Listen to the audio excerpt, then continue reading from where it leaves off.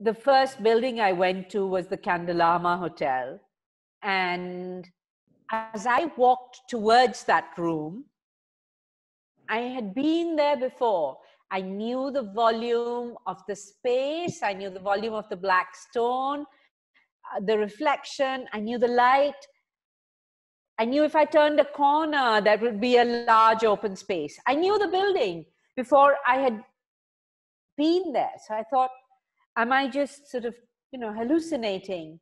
But it stayed with me, that feeling of familiarity, like I had been there before. And so many days later, I was telling Channa about this, and somewhere in the conversation we realized my favorite building in India is Padmanabhapuram Palace in Kerala. And that's also been a building that Bawa has appreciated very much. And I guess that's a scale, a quality of light, a quality of reflection that I carry in me. And I guess when I saw it at Kandalama, I just recognized it. So I felt I knew Bawa. And it was like revisiting an old friend, but of course I never knew him. There's a transcendental quality to his work, or at least I experience it like that, no? And if I could dare to use the word spiritual, Kandalama for me is the pilgrimage. And I couldn't photograph that. I couldn't photograph the quality of my experience at Kandalama. And then this magical thing happened at press. I went to Hyderabad for the printing of the box because, of course, I have to be there for the printing of these boxes. And I'm so glad I was there because I saw the sheets come out before they went in again. I mean, I saw them at a in-between stage. And I said, stop, this is what I want.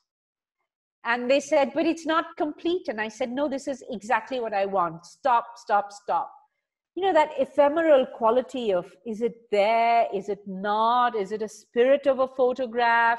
It's not a photograph. Suddenly, it was like a rubbing of a photograph or a graphite, paring down of Bawa. To me, it's deeply, deeply moving. And it's what I look to art for, but I don't often find in art. And I find it more in music or in a certain kind of architecture. And so I feel it a little bit in Japan, and I felt it in some buildings, but in Bawa, I feel it the most, and especially in Kandalama, this paring down to the essential and to letting a space, letting an image be and find its own tonality, its own rhythm, its own existence, not being, I'm Dayanita Singh photographing Jeffrey Bawa. It's not about that at all. It's really like a caress, which is what I feel when I go to Kandalama. But then I thought, okay, maybe I just want to do a structure where I can have portraits of chairs from Lunuganga. Because now I have such a huge archive of Bawa that there's a little book that I was doing with Tidal called Chairs, and that'll still come out at some point. But I could have done Bawa chairs from Lunuganga, and I could have done Bawa chairs from somewhere else, and, Bawa pillars. And I don't want to become a, Bawa scholar. As you see, we are two artists. And so I have to meet him at an equal level. I can't just make a standard black and white print and gift it for the gift project. And so then came this other transformation, as Channa very rightly said, of the image, and where I just took this domestic paint and rolled it onto the photograph, something I had been trying for a while.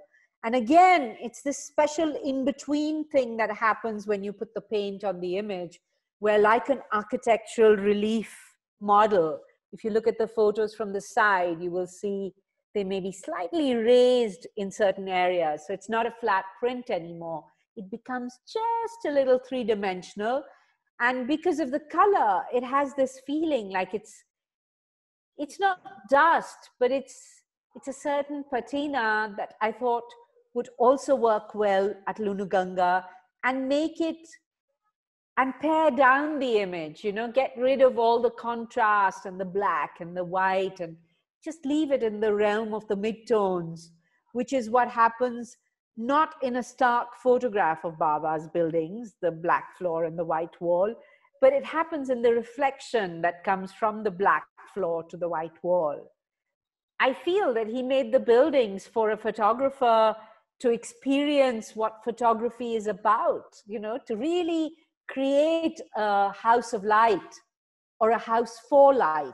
So I think the gift project creatively and not technically, but in the sort of logistics of it, opens a very important direction for biennales and artists to think about.